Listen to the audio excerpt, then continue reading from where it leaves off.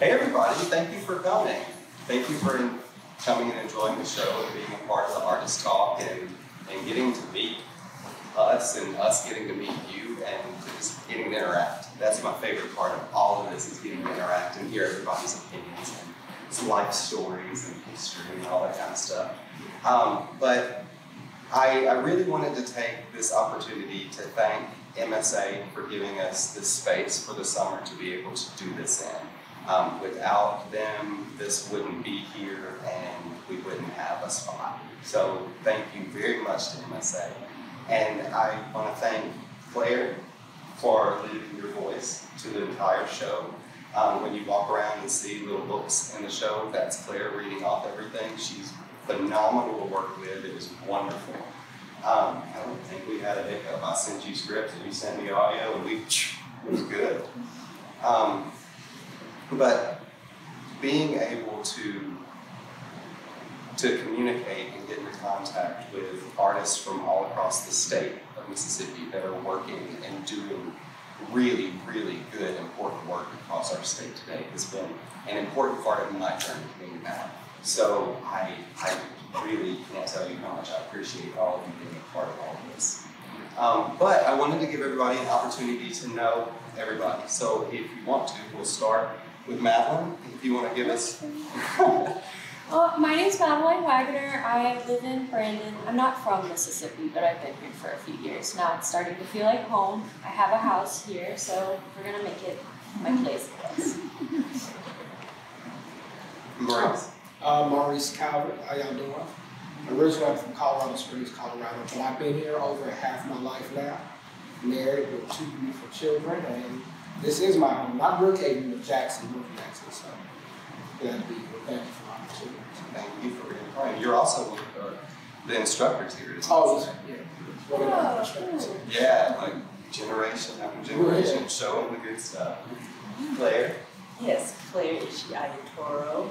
I am author of I Hear the Black Raven, and I'm from Sosa, Mississippi. Hey everybody, I'm Abreeza. I grew up in Jackson, but moved to Hattiesburg to go to school and got stuck there. So I'd like to say I met some cool people and found a place and that's where I've been, like prints and stuff. So very glad to be here. Thank you for coming with us. If you don't know me yet, my name is Derek. I grew up here in Brookhaven and I moved away and did some traveling and then moved back about 3 years ago and opened up a little studio here that I get to play and teach out of, and this is kind of what's growing out of that. For the artist talk, I really kind of wanted to just go through and give everyone's personal experience. Not only with the show, but their thought process behind their piece of art. Maybe a little bit, you never know, right? Maybe a little bit about how you work or how your ideas spark about, or what you even thought when you saw the call for art, just to kind of get everything started off. Anybody want to take off? And I guess Go for it. So when I saw the call for art and I saw this opportunity, my father, he's big into music and really a lot of jazz. Some blues here and there, but I know the blues. And so I went on the website, started looking through the music, and started playing the music in my class. I actually offered the opportunity to my students. I said, look, maybe I should think about trying to draw with this. So just listening to it, and the song that came out to me that I've heard over and over again was The Thriller's Dog. It's the song that came out about the relationship, and finally being done with that relationship, seeing it for what it was. And I was on my way to the Grammy Museum on a field trip, actually, in the Delta. And on the way to the Delta, I saw this house, or it looks like a house. And it was abandoned, of course, run down. The grass is growing up everywhere. And you just start imagining, perceiving what it used to be. The life that used to be there, the people that used to be there. It's on a whole bunch of acreage. It's really a standalone place, something. You're separated from everything, but you're used to be a beautiful place, and I think about Jackson and a lot of like abandoned buildings and houses, and like those places used to be occupied, and they used to be beautiful. Like every rundown place we see used to be beautiful at one point, but the thrill is gone. That relationship with that place, with that person, came to an end.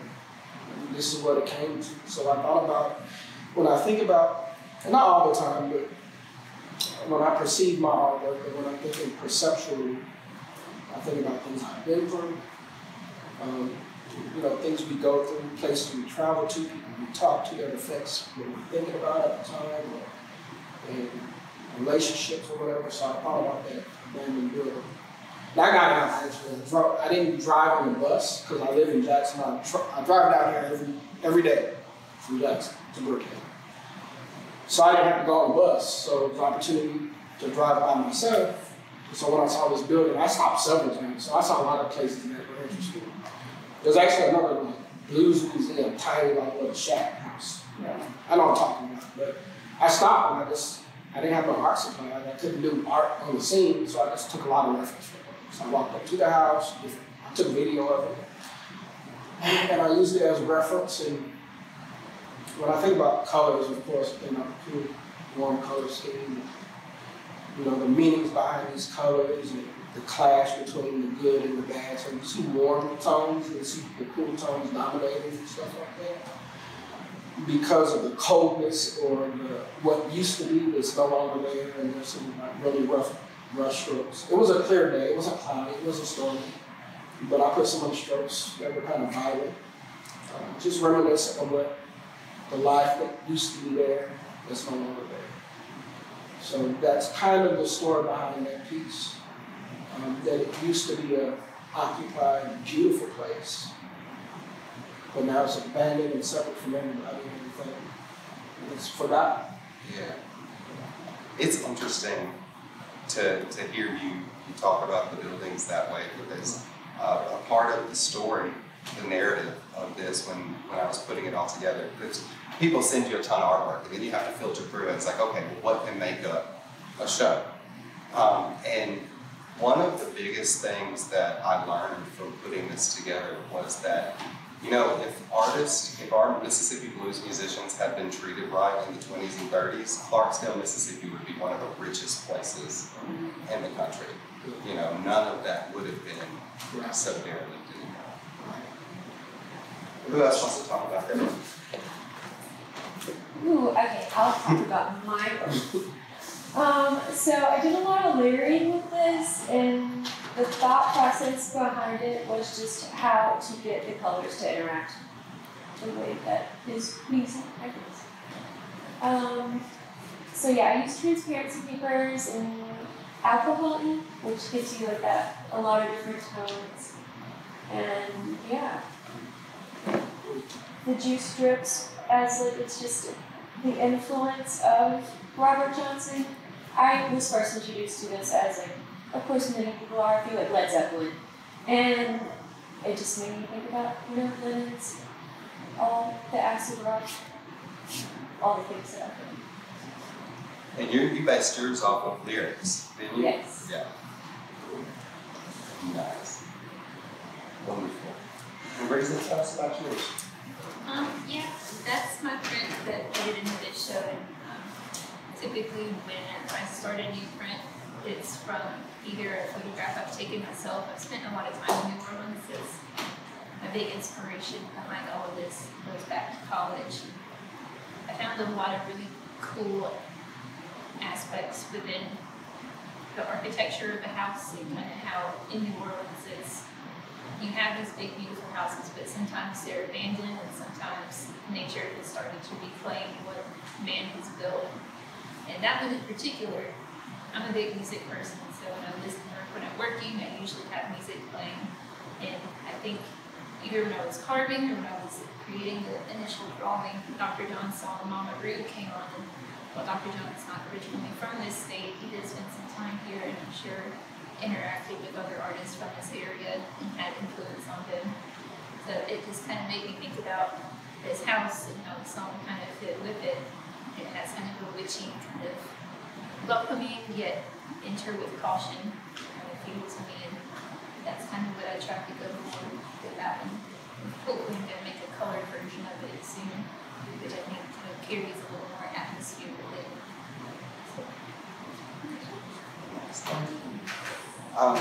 I want to switch gears off of the show for a little bit, just to have, I don't get surrounded by this many artists at a time anymore. So like, I love to get everybody's opinions on things. And I would really just like to know your take on what it's like being an artist in Mississippi right now. Think about it. You know, we don't have to judge, but there's a lot to consider, I mean, especially in each individual place that we live. I know here in Brookhaven, it's been nice to move back. I have a good amount of support, but the experiences of everyone around me, for instance, the museum experiences, so building those types of things haven't been as easy to get across to the public as classes or, things like that. So I'd like to hear any of your own personal experiences about you being an artist in Mississippi.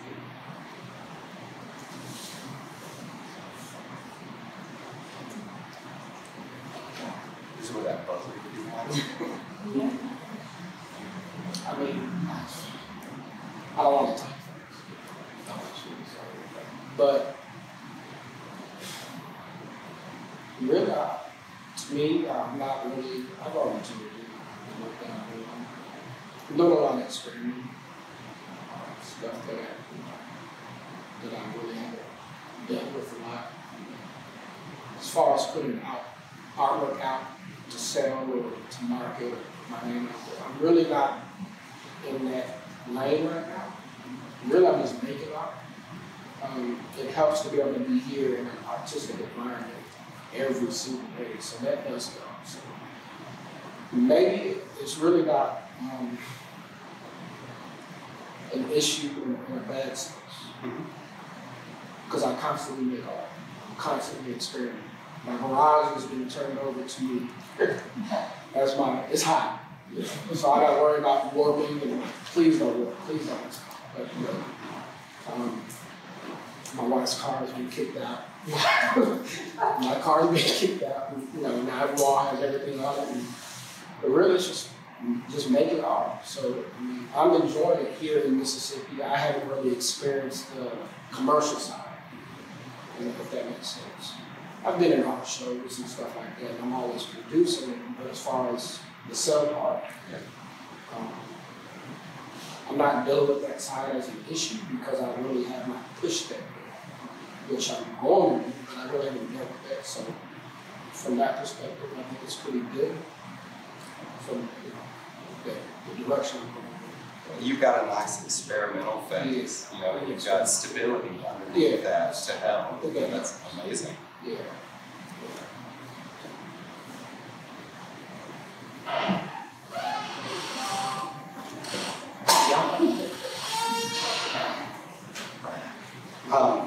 I know with my like I was saying, my own personal art experience with moving back has been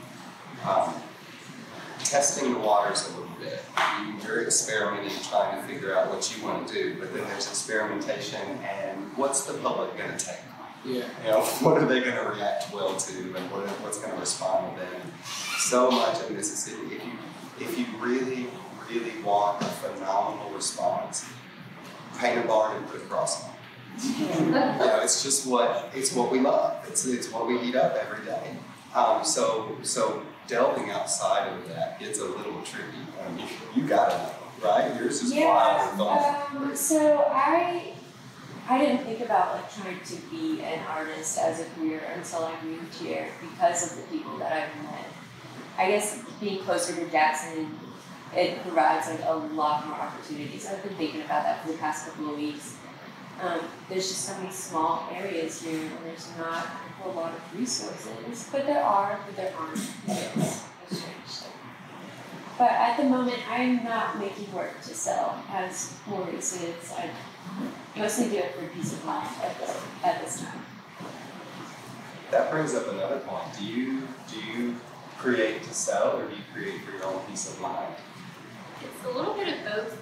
by the nature of printmaking, a lot of times you have multiples of what you're making. And sometimes it's easy to find a home for these things. Sometimes it's not. Mississippi is not one of the wealthiest states in the States, so there's that barrier too. So I don't know. It's both, but I'm also a teacher full time, so it's a little difficult. Kind of like you guys were saying, it's a little difficult to find the resources within where you are, especially if you want to continue to have a career in that field. That I found personally in Hattiesburg, these opportunities are really hard to find. And it's, I guess you have to dig, you sometimes don't give up, but just keep doing your thing regardless of what happens. Just do it for you. It's a hard thing to learn, to be able to do art for yourself and not necessarily for others all the time. But when you do finally learn it, it's a little bit freeing. I mean, you've got visual arts, you've got literature, you've got, like, what's that been? Wow. So I haven't really, like a lot of the participants here, I haven't really tried to push selling my art, but I have entered into like a couple of different art shows. Like I've had some art in the Museum of Art. They had a competition and I had a piece there. And there was a competition on the coast that I got first place in one division in. I'm trying to think of other places that I've had it shown. Oh, there was a pop-up Black History Museum in Law, Mississippi, that I also had some art displayed in.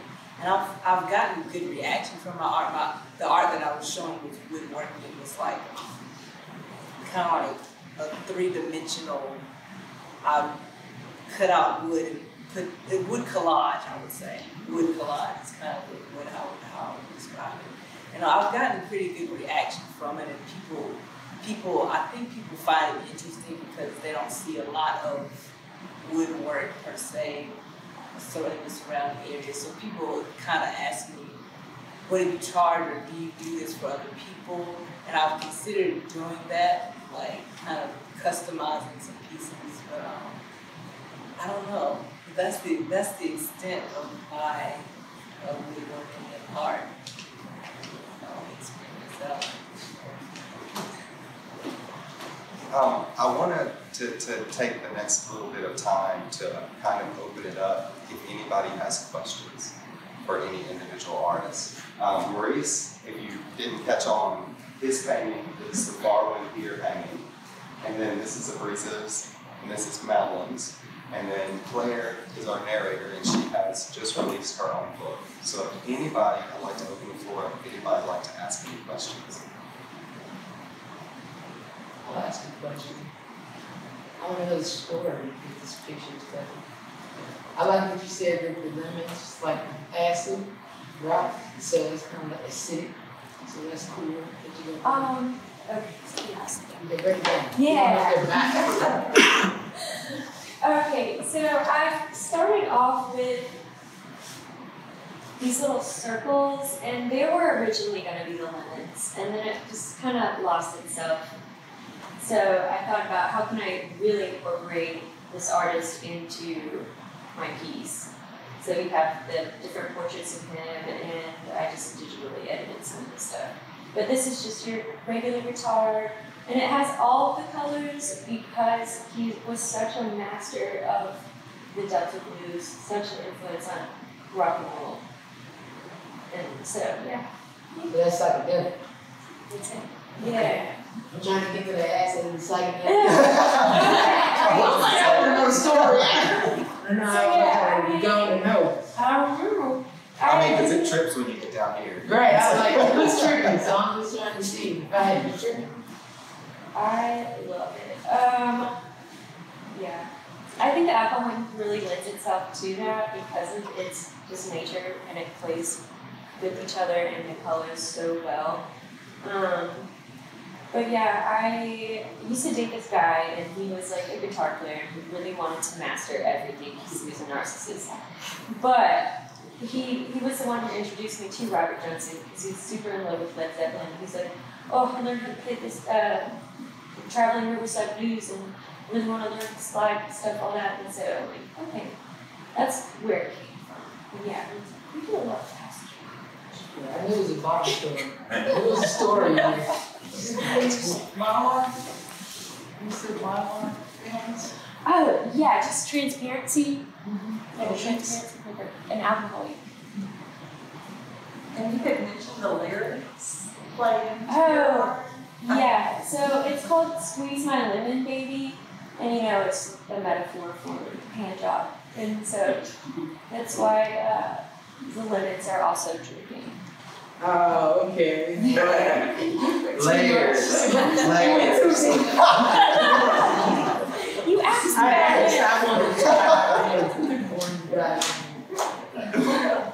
I love that.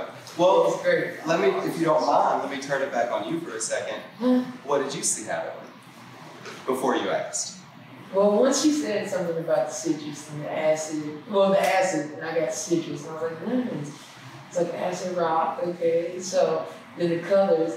I wanted to know that, I just wanted to know the colors, were they supposed to be like psychedelics, or what was the story behind the colors? Because if you look around, not everywhere you see hot pink and hot green and aqua blue and stuff. So I just wanted to know what made her feel those colors and stuff. It was the summertime and all that kind of thing. Awesome. Anybody else have any questions? For those of you that aren't originally from Mississippi, I'm curious how moving here has shaped your point of view or your voice in some way. How has this place challenged you or changed the way you thought about yourself? Good question. Madeline's getting into politics now. I've met, I used to work for a charity in Jackson before I just went to part-time, not big marketing career plans. So I've seen a lot of the underserved people, even in Jackson, the capital. There's just so many people that don't have a voice, or their voice is not represented or unheard. So I'm running for alderman in a couple of years. And so, Start small.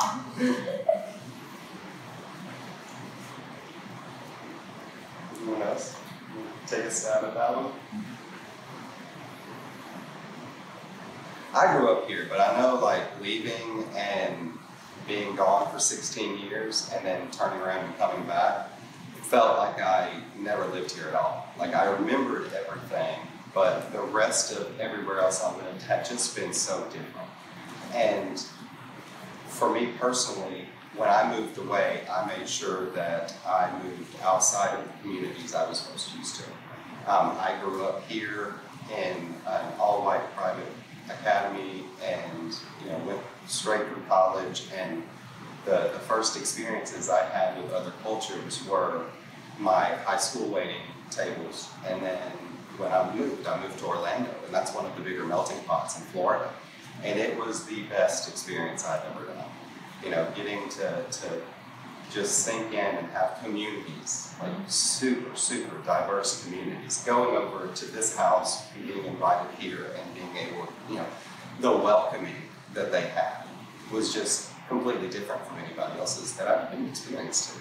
And moving back here, it was almost like, we don't say we do it, but here's all of our boxes, and you go in this one, and they go in this one, you do this one, this one. And so it's been difficult. It's really been difficult to come back in and you go back into this box. And so you're kicking the string on the box doors. No, this is not my box. This is, there should be no walls. What is this? So it's been really interesting to get used to it now. I don't know. It just depends on coming from Colorado, coming down here, we're about 20 years old, something like that, 19, 20. First, when I came down, my uncle, he's a comedian. He did a show here before from Denver. And before I came down here, he heard nothing but bad about Mississippi. He said he would never come here again. I'm not going to say everything he said, but he said he would never come here again. And so initially I was kind of afraid, like, should I go there? But one of my best friends' family from Meridian, I knew about Jackson State, I was a football fan, I wanted to play football, I went to Jackson State, short story, I went to Jackson State. What's weird is now that I'm the age that I am now, I'm 40 now, so I've been here half my life. This is my home. It's weird because I see kids from Mississippi that cannot wait to leave Mississippi. It's the same everywhere. I'm from Colorado. I could not wait to leave Colorado. As beautiful as Colorado was, it's a pretty place. There's discontentment, no matter where you're from. So seeing that when I came down here, I've learned to be content where I am. If you go to a bigger city, it just has more of what Mississippi has. That's the only difference. New York has more clubs. There's clubs here. You see what I'm saying? It's just a bigger version of the same exact thing here, which breeds more opportunity, but this is my perspective. I'm not trying to put my perspective on y'all. And so I've learned, and I was a bad kid. I stole a lot. Y'all don't even know all that, but when I was growing up, I got in trouble a lot. When I came down here, my whole life changed. I got saved down here. And I know this is the Bible, but we don't want to get down there. I'm just telling you my side. Right? But my life changed. My life changed for the good. My life changed for the good down here. No more court. No more paying $500 fines. From down here. Everyone wants to leave. And I think about all the famous people that's from Mississippi that left Mississippi. There's so many famous people from Mississippi that will not come back, but what ended up becoming was from here. I'm related to Oprah Winfrey. She doesn't know that, but she's from Mississippi. Like, a lot of good comes from here, and it comes from my struggle. So that's my perspective, my point of view. I'm glad I'm not from here. I'm glad I'm here.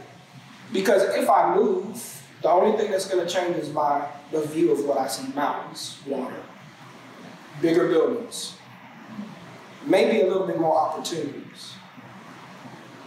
But what I can get there, I have here personally. Again, I'm not trying to put it on nobody, but that's how I've seen Mississippi, and I've seen me want to leave, my friends want to leave. Colorado's boring. Colorado Springs sucks. Mississippi sucks. Jackson sucks. I can't wait to leave. It's the same thing. So. Excuse me. Then he met me and that. Yeah, that is true. That's the story, yeah. That is true. So, I mean, I enjoy it. I've learned to enjoy the heat. I used to hate it. But now I go out and say, I'm a sweat today. And you can't beat the cost of living. Yeah, cost of living is great. And you have so many more opportunities that you can do with the amount of money that you can make because cost of living is so I've had an ex-student, some student follow me on Facebook and vice versa. And he put out a comment when they started talking about living wage in California. $15 in California. I said, you forgot how much it costs to live in California. Like, people don't think about these things. So. I don't think there's as many job opportunities for young people. True. Particularly professional people. It's true. In the little towns of Mississippi. That is true. I was trying to say I didn't. Yeah. It's the way it is. The lucky things about, again, it costs less to make your own opportunity. Where when I was living in Orlando, or when I was living in North Carolina, even Wilmington, North Carolina, which isn't the most expensive of all the places, I couldn't even save up the amount of money that it took to open up a little spot, which here, it's been a lot easier.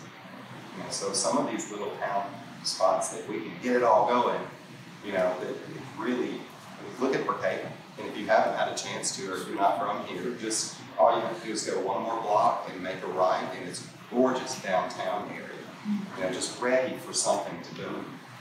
And it's just waiting for those things to happen. And they'll happen here quicker than they'll happen in other places, just because we have a little bit of extra leeway on what we get more bang for our buck here. You know, so if we need a contractor to come in and frame out something and do something for us there, it's a little bit less here than it is in those bigger places, which gives us a little bit of opportunity. I would like to, even though I'm from Mississippi, so I know your question was for people who moved from out of state to here, but I would like to kind of say that there's opportunity through social media to like get out of Mississippi and try to bring some of that here, because I wasn't able to like get connect with other artists, like people to get visuals for my own art from out of state, from Instagram or from Facebook. And I've also gotten an opportunity to interview someone who is a comic book. He's a comic book owner from like California or somewhere. I connected to him through social media to get outside of my sphere of Mississippi. So there's opportunity in different places. You just have to look. Especially to have reach. Yeah. You know, it's surprisingly easy to reach out and touch somebody now. And you can find a picture and everything. Like, oh, it's not just flipping through the phone book anymore. Yeah. But you know, I think it's going to be it's already going to be social media, and just the internet in general. From Mississippi, you can push them like what you're doing. It's awesome. You're doing with your artwork and Yeah, this. building. If you know anything about the internet can show you, this show, as of today, has been viewed almost 4,000 times online. We've had around, we're getting close between my count and MSA doing their thing during the day. We're around 300 people walking through foot traffic, but 4,000 people got to go through, and they got to hear voices, they got to hear artists' voices and statements and connect back to social media, and you know, whatever we can do to build connections back to our artists and put forward is what I would really, really want to focus on. If anybody has any other questions? I was just wondering if y'all have websites set up with your artwork there. It's a 2021 goal. Because, I'm on the gram. yeah, because, you know, the world is our oyster, and, you know, I think y'all would be valued highly. I made one, took it down, but I'm recreating it with the same name. So my name's Maurice. I stole it. I took Mo's, M-O-E-S, art, Mozart. That's what the name of my website will be. So I have to put Drip at the end because someone took Mozart already, but that will be the name of mine because I'm Maurice. So. Cool. Yeah. I stick to social media. I've found that Instagram is a pretty valuable tool, and Facebook too, if you can push your work enough and really be consistent with how you post and navigate the algorithms the right way. So creating a website is part of the plan also. It's just a never-ending checklist of things to get done. But hopefully one day, fingers crossed. Yeah, I have a author website. I don't have like a official art page because I'm not as involved with the art scene these days, but I do have an author website. Ishi Ayetoro.com. Send it out. And I have all of the above. And I would, for any artist, like I highly, highly recommend, if you've already got your social media going, jump in, build you, even if it's some kind of basic version of a website, and start putting things on there. Instagram and Facebook, as much as I love them, are temporary. And they will go in and flag and block and take your account down for days or months if you even get it back at all. So take back as much control as you possibly can, and if you're paying that money to have that website up, that's in your control. They can't take any of that away from you. So definitely I please recommend going and building out some kind of version of a website that's going to be blog. I tried. I'm not consistent enough. No, I can barely newsletter. But blogging is just way. I do the podcast though. We should be starting up soon again. If anybody has any other questions, if not, I was going to give it over to Claire to kind of read some passages out of our book and bring it all to a close for us. Yes, so I have selected 3 passages.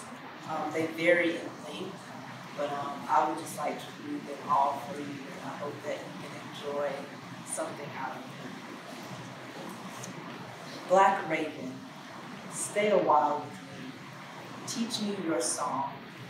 It echoes and leads me like breadcrumbs. Evolution of mind, cemented in time, gone as quickly as you appeared. Your croaking lingers in my ear. Prelude. The black raven is symbolic for many cultures around the world. Some view it as an omen of good, others as a sign of foreboding. Some see it as a divine messenger, a communicator of cosmic secrets and deep mysteries. It is associated with the pursuit of knowledge and wisdom. It is a highly intelligent, resourceful creature with the ability to create tools to meet a need. It can represent shape-shifting, the ability to transform, and it can represent the mysteries of the void, the black hole in space that draws matter and energy to itself and releases it in different forms. When we have an experience, we are quick to label that experience as good or bad, but every experience in life is just that, an experience, set in motion from the inception of our world. Like a pebble thrown into a body of water, events began and their effects ripple into an indefinite future. An event can be compared to a single domino. A domino is neither good nor bad. When it falls, it is simply reacting to a stimulus. The reaction is labeled as good or bad by the person observing, and their perception of the reaction is having an effect that is beneficial or one that is undesirable. Events are always happening. We are always experiencing life. How we deal with, process, and incorporate each experience is what gives them meaning. We cannot see the future and determine immediately how an experience will ultimately fit in our personal narrative, but we can take each moment we live for what it is and consider it a growth opportunity or a chance to pivot. There is a black raven constantly appearing in each of our lives, making its utterance. It could be near now. Can you hear it? What is it revealing to you? Do you hear a pleasant sound? Does it disturb you? The black raven utters, but we decide how we hear it. We choose how we view and react to our experiences in the same way. Listen to the raven.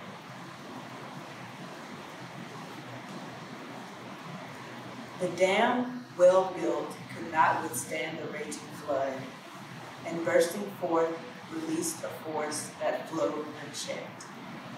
Chapter 2, Break to Freedom. I had a car accident. That was the story circulating about me when I returned to work. I had been absent for 4 months, and somehow this excuse for my hiatus was invented. Was it the truth? Absolutely not. Was I complaining? Hell no. This invented story was a million times better than the story of what actually occurred. I accepted this as a gift, a safety net for my landing back into normal life. But it was awkward trying to explain details of a car accident that never took place. When people asked about what happened, I lied and gave scant details, and if pressed for further information, I had nothing else to provide. Some asked details about what happened to the car. Was it totaled? In what direction was the car hit? How did you feel when all of this was happening? This made keeping up the lie difficult, but I did not dare reveal the hard truth. My supervisor sat me down and asked if I wanted coworkers to know that I needed some space as I was getting back up to speed. I replied with a resounding yes. 4 months prior, I made headlines in the local newspapers for my uncanny behavior and a series of unfortunate events that weighed heavily on me. I had endured my second psychotic episode, and the incident was no secret around my hometown. Looking back, I shouldn't be surprised at what happened. The pressure on my mind and body had been building for some time. I had been suffering from severe anxiety and poor sleep. My work relationships had begun to suffer. During lunch, I resorted to taking naps on my office floor or driving to a store parking lot. I would climb into the back seat of my vehicle and hope to pass out and get rest for my mind. I had become highly avoidant and often left work early without a valid excuse. The night of November 5th, 2014, my father made the 2.5-hour trip from Mississippi to Alabama, where I was currently living, to retrieve me. I was 25 and losing myself. I was scared. I was in great need of rest. I had ascended into mania over the course of the day. My parents found my supervisor's information in my phone and handled the process of getting me off work to recover. The next morning, my mother prepared for work. The original plan was for me to stay at home alone. My mother left for work, but something told her to turn around and come back to keep watch over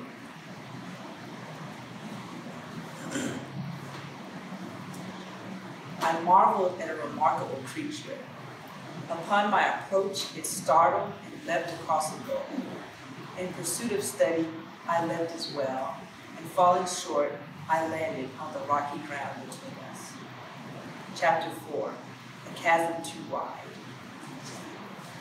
I want Victor to see me naked. Where is Victor? I couldn't keep my gown on and didn't want to. I was 26 and found myself in a room of Singing River Hospital psychiatric wing.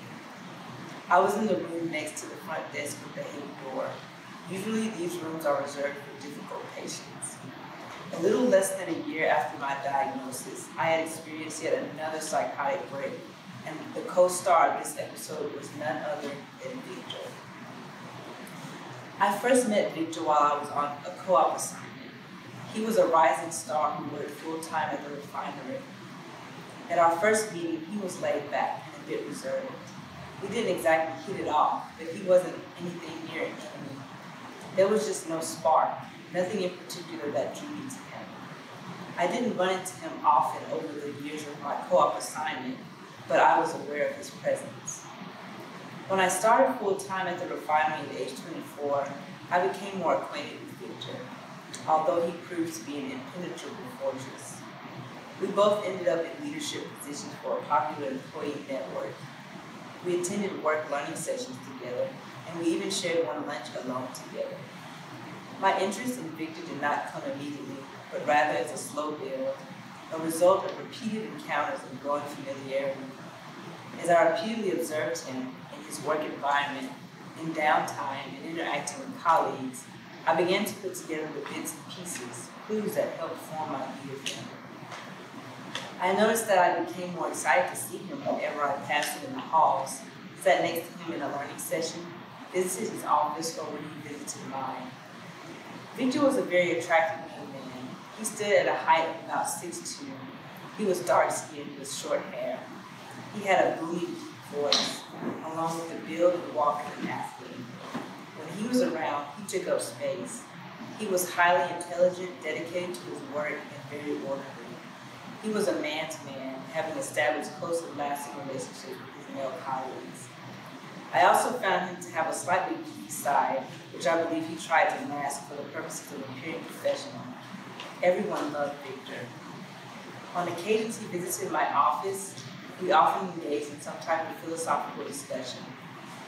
For example, he played the drum set and was an excellent player. We discussed this once. He talked about how he didn't feel as though he was very good, to which I responded, "Who defines what is good?" We pursued this debate for a little while, my position being that we are ultimate judges of our own work. It is possible this conversation made him a little uncomfortable as he left abruptly, but with a smile on his face. As we became more acquainted, he confided very small things in me, and I confided a few things in him. I took note of a few special encounters we had. One day, when leaving my office, he clumsily tripped over the wastebasket. I chuckled at this and wondered if I made him nervous. Another time, we met in the lunch area. I was wearing my hair in a short fro. He commented, "I love it." I expressed my thanks for this compliment. Once more, we met in the lunch area. We talked about some of the adventures I had with my good friend Basil, who also worked there. Victor may have been under the impression that I didn't hang out with work friends very often. He may have even been a little jealous as he expressed, "What do I have to do to get you to spend time with me?" To which I replied, "Just ask." And then he swiftly walked away. I think this last interaction was a turning point. I never really developed a sexual attraction to him, but he was always appearing in my dreams. In one particular dream, I sat gracefully in his lap, as we embraced, and that was the sum of it. I awakened from these dreams with a feeling of serenity. I wanted to cook for him. If I was teetering before, I had now toppled in Victor land. Little did I know I would soon be exiled from him.